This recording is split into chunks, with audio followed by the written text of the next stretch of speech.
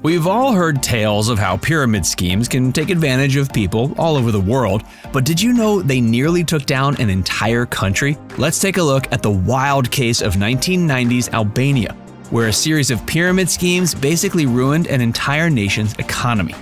From 1991 to 1996, the tiny country of Albania developed an economic system that was based both on legit businesses, official banks and the like, and total scams.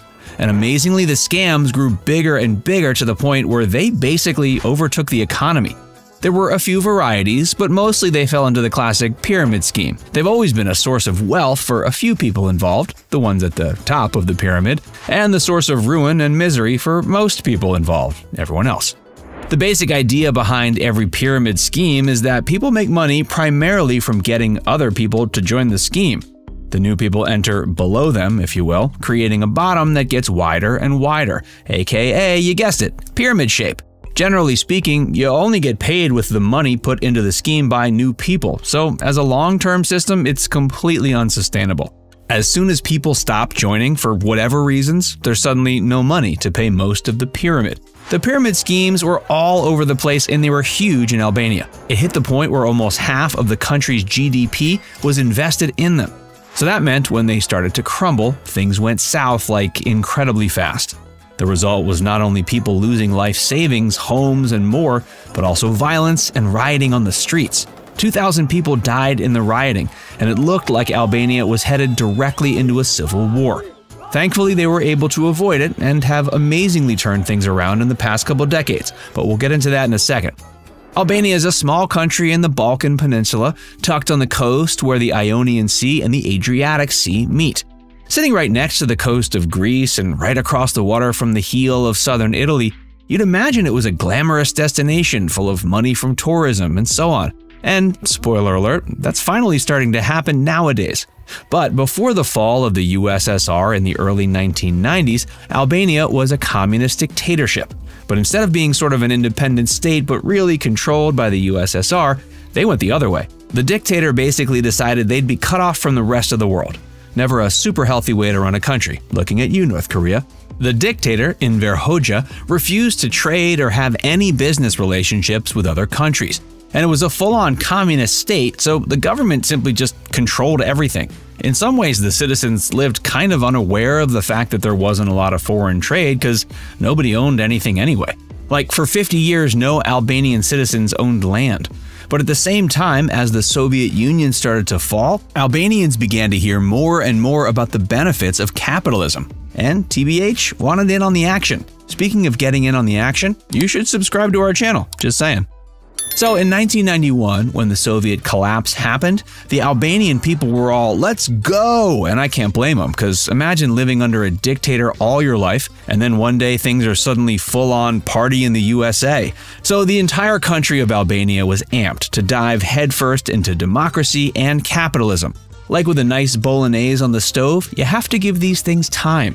You can't just rush into a capitalist system when all the structural elements of a country are set up for only communism. They did manage to have a good first step, which was to hold free elections. The dictator was gone, and the people of Albania elected a man named Sali Berisha. Though I'd like to think his friends called him Sally Bear, because that's kind of cute, you know? Anyway, everyone's sudden energy and eagerness for a Western-style democracy convinced Sali to just plow right ahead. And there were immediately problems with that. For starters, the banking system was just flat out not set up for that. When you have lots of money moving around and people borrowing it to invest in businesses and the like, there needs to be a lot of it that's liquid, aka banks need cash to lend out. And the National Bank didn't have enough dough to take on the loan requests, nor did it have the infrastructure set up to basically give credit to all the people who wanted it. On top of that, there was like zero checks and balances in the economic system in Albania at that point. Why would there be, if it was always just the government running things without anyone questioning it? But now people were free to spend, borrow, and invest, and there were no laws on the books guiding that process, and no regulations on the companies that wanted to get involved.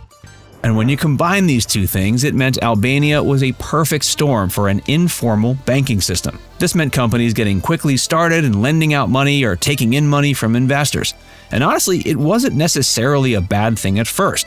because the alternative was all that investing was done through the national bank, and that would likely have meant financial ruin for the country. So it was kind of an elegant solution to a sudden problem. In theory, these private companies could help keep the economy afloat for a while the country's economic infrastructure expanded to where it could be the main lender and creditor. And in retrospect, most of the informal banks were not the cause of the financial meltdown that happened a few years later. It was mostly the action of a few unethical companies that used the opportunity to just make money by stealing it from the rest of the Albanian citizens. And since there were no regulations and nobody really watching carefully to tell the good banks from the bad banks, it was chaos. For some of the biggest companies, the plan was simple. Take investment money from people, promise huge returns on the money, then pay them their interest payments with the money put in by the next group of citizens. Sound familiar? I'll give you a hint. It rhymes with pyramid scheme. Interestingly enough, there were some pyramid companies that actually used the money they received to invest in real estate. The problem was they had promised astronomical returns, way more than like the rent from an office building in Tirana was going to pay out.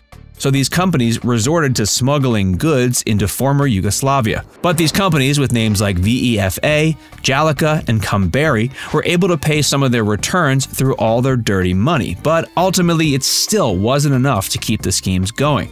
That's because, as word spread, more and more Albanians wanted in on the party. By 1996, it was insane, you guys. New businesses and pyramid schemes were popping up all over the place and competing with existing ones by offering outrageous investment returns they couldn't possibly honor. That year, two big companies, Jaferi and Populi, came into existence, and that drove rates up even higher. It seemed at the time like it was a win-win for every Albanian. It was the dream.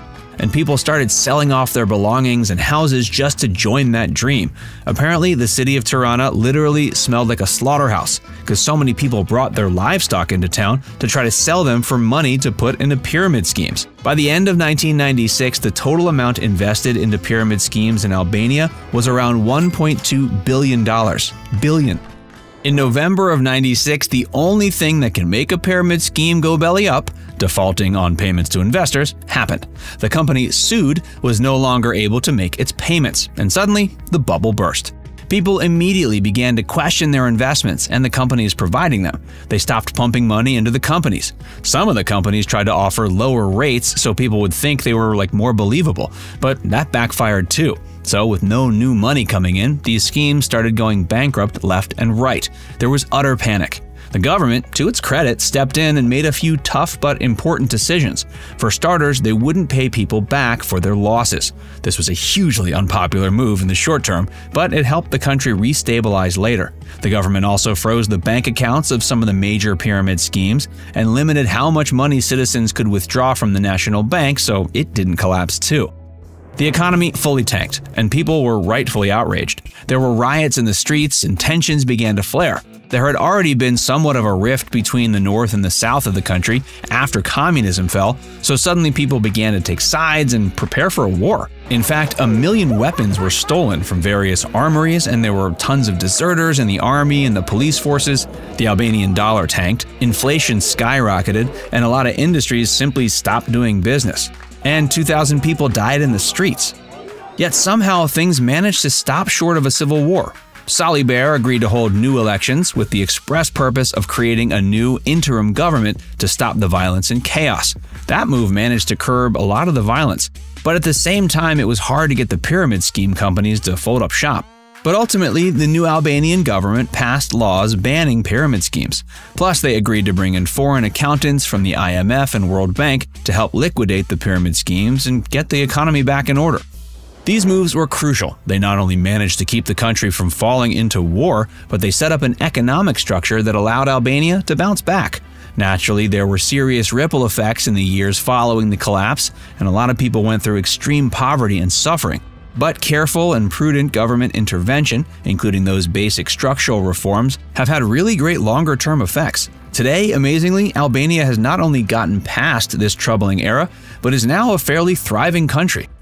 It's such a wild tale, it seems like it could only have happened in a movie. As a matter of fact, get on this story, Aaron Sorkin. I know you watch the vids from The Richest, my dude. But it really happened, and it's a glimpse of how dangerous pyramid schemes and a lack of economic regulations can be. Do you think it could ever happen in the US? Let us know in the comments section.